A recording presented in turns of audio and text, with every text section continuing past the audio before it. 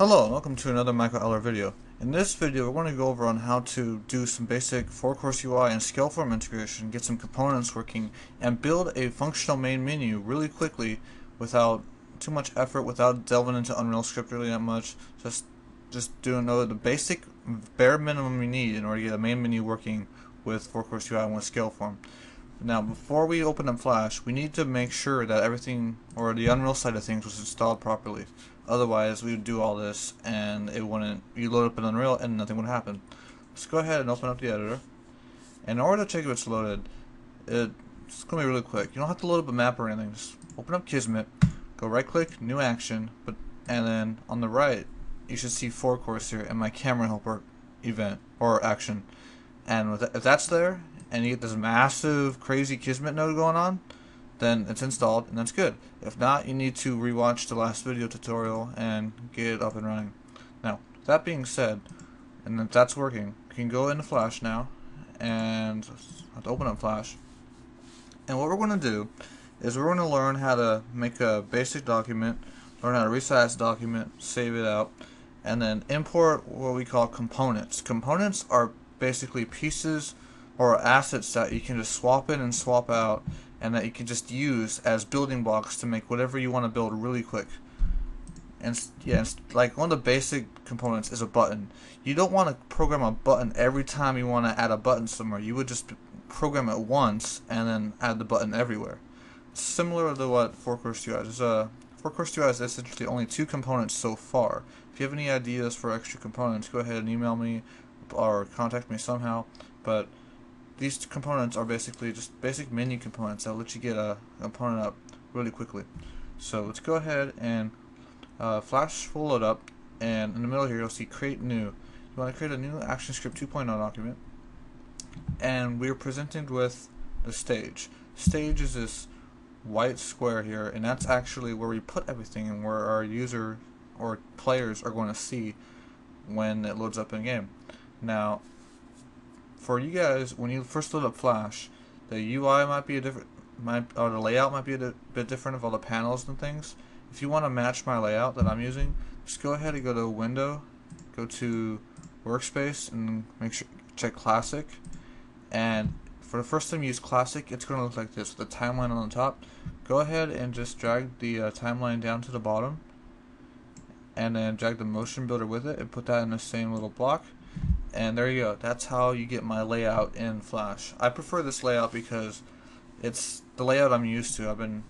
I haven't used Flash in a while, especially not in the past year or so, but back in Flash 8, this is how it was, and I'm pretty used to it. So this is the layout that you'll see me working with. So if you're following along, you might want to switch, that way it's easier to find things.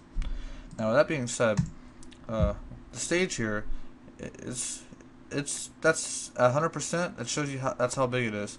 Now, I want to set this to 1024 by 768. In order to change that, there's a lot of ways to do everything in Flash.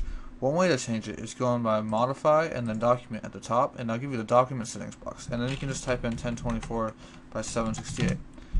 However, if you don't want to do it that way, you can just hit Control J, brings up the same box. And if you're in the layout I'm using, you can click anywhere on the screen, and the Properties box on the right will show up. And you can click Edit here next to the size, and that will pop up with the same box. Many ways to do it. Now, before we do anything, I'm going to change this 100% at the top to Show All. That way we can see our entire stage. That way we know where things are placed, and we can just see everything. Then I want to save this. File Save or Control S, either way. Then I'm going to save this in my UDK folder under Development, under Flash, and I'm going to create my own folder. Well, actually I've already done that here. It's called Allar, but you can call it whatever you want. And I want to save this as main menu. Just go ahead and save that. There, now we have our own Flash document. It's saved. It's good. Alright, so now we need to, I'm not going to go over the basic interface of Flash, because there are many other video tutorials on that, but I will go over about things that you need to do as I do them. So the first thing we need to do is we need to load up one of the Forecourse files that gives you access to these components, these things that let us build things really quickly. So in order to do that, we have to go to File, and we have to go to Import, and then Open External Library. What this does is it opens another file, and allows us to pull assets from it without opening up a new document. We'll go into libraries in a second once it's opened, but in your UDK folder under development, under Flash, under Forecourse UI, once you installed Forecourse UI, under Forecourse components, go ahead and open up the dynamic menu.fla, and you'll get this library box. Now the library is essentially a collection of all the assets that are in your document, and all the assets that are in dynamic menu are listed here. It's got a folder called component assets, a folder called dynamic menus with some more stuff in it, and then these two components here, dynamic menu and dynamic menu holder. We'll go into how to use those in a bit, but basically the library is just where everything is stored, and that's what's going to be saved in our file when we export. Now, we need to open up the library for our current document. This is a library for dynamic menu. We need to open up the library for main menu. So let's go ahead and go to Window and go to Library, or Control L, and that gives you another pop-up that just pops out of this thing here.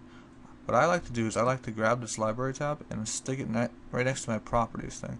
So I have these two tabs, properties and library.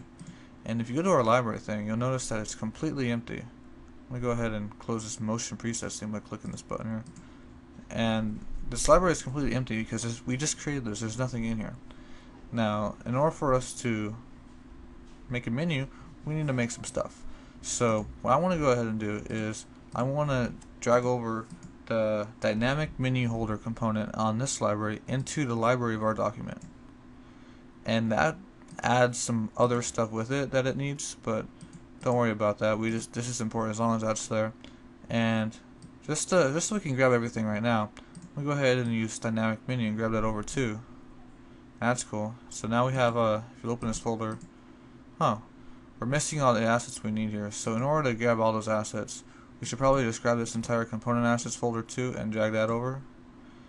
And now we have all these different assets that we need in order to, basically we're just taking all the assets here and pulling them over, but we're not changing dynamic menu, we're just taking its assets. Now this font thing we're going to recreate later, we'll go over that later, but now we have these assets here. So the first thing in making our main menu is dragging, with Forecourse UI, with the dynamic menu component, is dragging this dynamic menu holder over to it.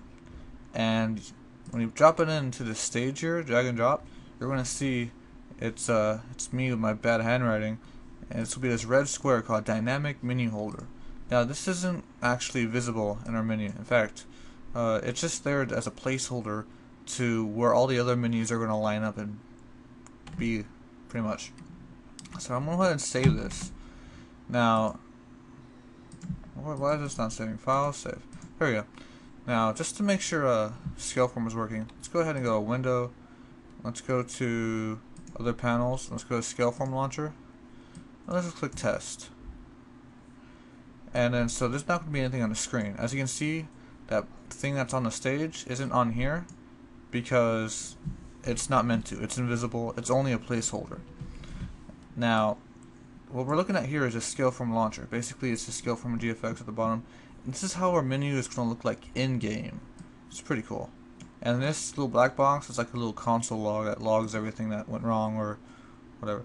Now, for convenience sake, I'm going to take the Scaleform launcher panel and I'm going to drag it to the bottom of my little panel over here so that it's always there just for me to quickly test, because there's a lot of wasted room down there. Might as well put something useful there. Alright, so with that being there, let's go ahead and drag a dynamic menu to our screen. Now, it's got this big text field button. Now, the thing with components is sometimes they don't always look like what they're going to be at the end, which is kind of a weird concept, but you'll get it soon enough.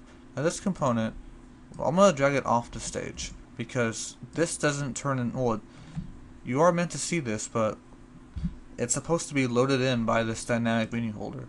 See, the way these components work is that you place these menu components outside the stage, and this one will automatically control them and put them in the right spot and make it visible, make them animate, do all that stuff for you. Alright, sorry about that, but this video went over the 10-minute limit by 3 minutes, so you don't have to continue on to the next part. It's supposed to be, there's many parts to this, so see you at the next part. Thank you for watching.